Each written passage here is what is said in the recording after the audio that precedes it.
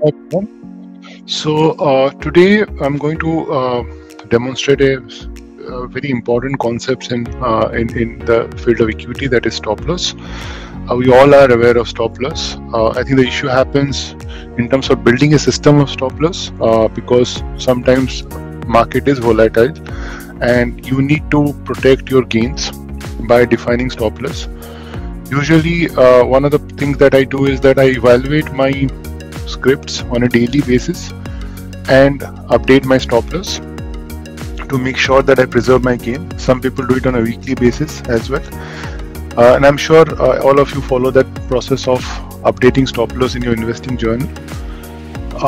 Today, I'm going to showcase a very simple system built on the top of Google spreadsheet, which is sort of free of cost, where you can maintain your stop loss, but more importantly, you'll be also notified when your stock is hitting the stop loss, and which gives you a time to go and act on it, or it gives you time to go back to the chart and trigger a sell process. All right. So below this video, I have shared a link, which is a link to a spreadsheet.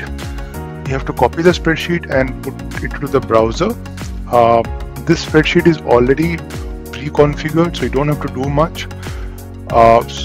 You just have to follow the process of the video. So once you copy paste the URL to your system, you will see a spreadsheet like this, like the way you are seeing in your screen.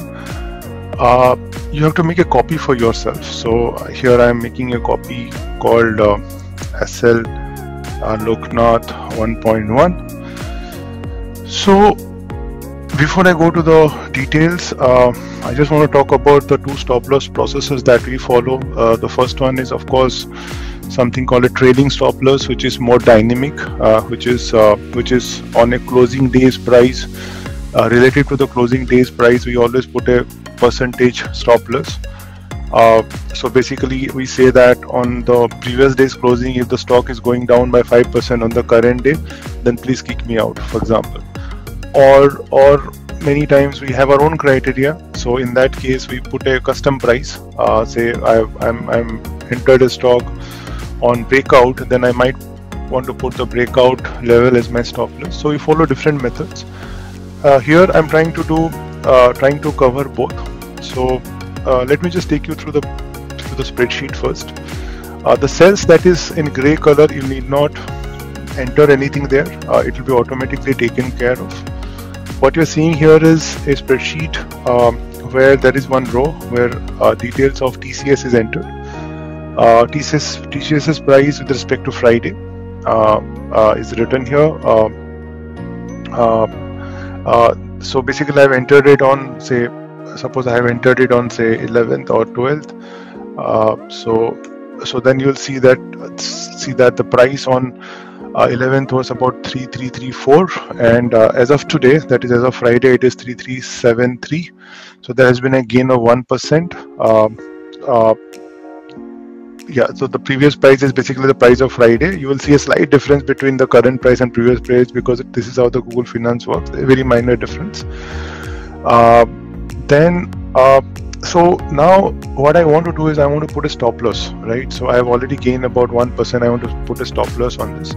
What I am saying is that, if the next day's price crosses 5%, then the close of previous day price, that is 3,334, send me an alert, or that's my stop loss. Or what I can actually do is that I say, no, I don't want to go by percentage. I just want to have a fixed number. So that is, I say that if the share price goes to, if the share price is less than 4,000, then it's a stop loss for me. Right? I'll try to add one more row. Let me try to add, say, 3 more rows. Say, let's take, for example, let's take Tata Steel. Okay. So I just copied the row. I just made a copy of the row, and I just copied Tata Steel's symbol. So I just removed TCS, enter Tata Steel. As I said, most of the columns will be filled up. I think there's a mistake here. I'll correct this. Yeah. So if you see here, the Tata Steel also has been populated. Now Tata Steel, I've entered the date of say Thursday, when the price was about 118. On Friday it was 120. So on 118, I want to have a 5% stop loss. So the 5% stop loss is already calculated, that is 112. But if I don't like this 5% stop loss, let me make it even more stricter stop loss. Say I want to have a stop loss of say 120.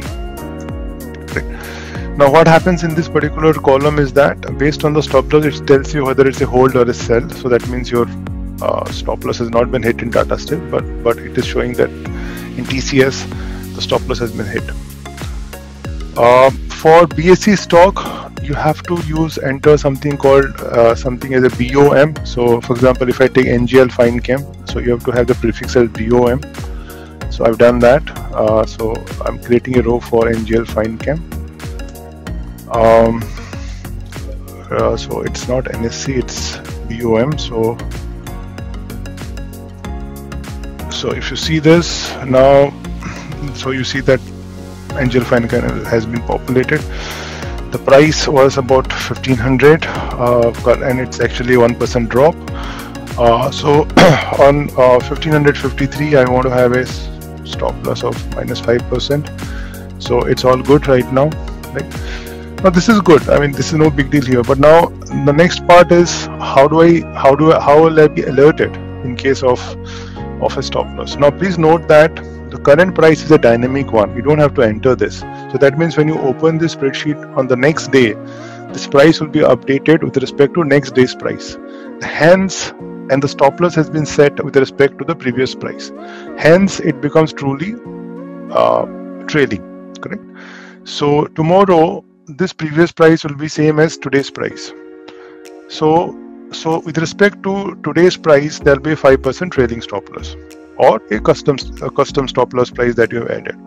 So this becomes a very dynamic system, and this sheet keeps updating as of when the price is fluctuating. So it is not a fixed thing. So every hour, if the price is going up and down, your systems will be working in the background to see whether you are hitting the stop loss. Now, how do I get an alert? So what you got to do is that you got to go to the extension, and you have to have there is something called an app script. So click on that. Once you do that, it will actually open a script page. You don't have to do much. I'll just you don't have to even understand the coding nuances. Just go to the bottom of the screen and change it to your own email ID. Okay, so in this case, I'll change it to investloknath@gmail.com. Okay, so now we'll just do a quick run. So then you have to say hit the save, and then you have to hit the run. When you do the run, what will happen is it will ask you for few permission. I'll take you through that. So it will ask you something called review permission, which is fine.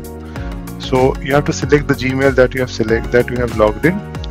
Then when you do that, you'll see an error like this. Don't be worried about it. Click on the advanced and just say go to stop loss, right? And then say allow. So now what happened was your script is set, and an email will be triggered to you with respect to your stop loss. So if I go back to my email, you see I got a mail which says stop loss 2 scripts, which says okay, maybe that's a small mistake here. I'll correct that. Now it says that for Tata Consultancy there is a stop loss here now.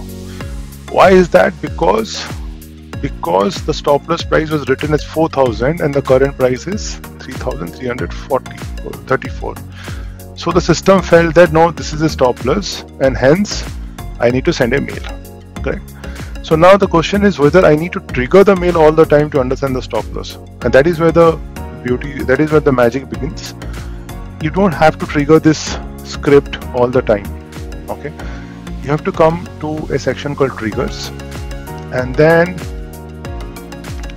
once you do the trigger, you can click on add a trigger in your Gmail, right? Select the particular stop loss. Then select this from the event source, just say time driven. Okay, you can make this system run on a hourly basis also. So that means if you set hourly basis, the system is going to check the prices every hour and going to send you an email. If you're going to do it in a minutes basis, it's going to check the sheet on a minutes basis and trying to send you a mail. I'll select, say, day timer because I want to check this on a particular day. More importantly, when I select day timer, it also have an option that when you want the system to check for your stop loss. So I usually prefer to do this between 2 to 3 p.m., which is towards the end of the day. So I can set that and say save.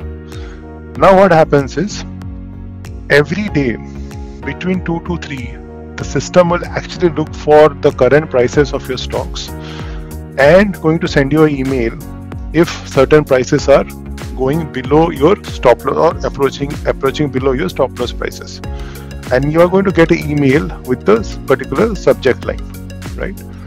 So hope this will be useful. If you want, you can actually use it for also entering into stocks, right? Say though this, I explained this from a stop loss perspective. Suppose you are waiting for a stock to cross a particular limit, you can try that as well. Hope this will be useful. Thank you so much.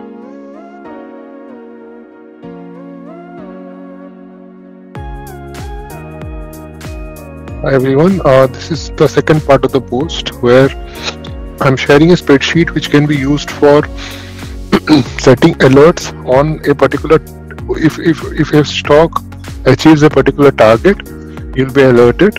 So if you see here, the first few columns are same. As I said, the column in gray color is read only, you don't have to touch it. You have to enter your stock, the first column. So the idea here is that in case you want to have a system where you want to enter a stock after a particular price level has been achieved. For example, you are waiting for a stock to break out and then take a position, or you want to book profit after a particular target has been achieved, you can use this sheet. What this sheet will do, what this alert system will do is that it will send you an email once the current price of the stock has crossed your target price, right? So apart from the stop loss spreadsheet, I hope you can use this and maintain your whole transaction systems really efficiently. You can actually use this also for tranching up. So you can always evaluate your stocks on a daily or a weekly basis and put a target saying that if the stock price crosses a particular limit, then only you should tranche up. So on a busy day, this emails will actually help you. The process of setting this Excel is very similar to the earlier Excel. You have to follow the exact same step. The link of this spreadsheet is also given below the post. Hope this will be useful.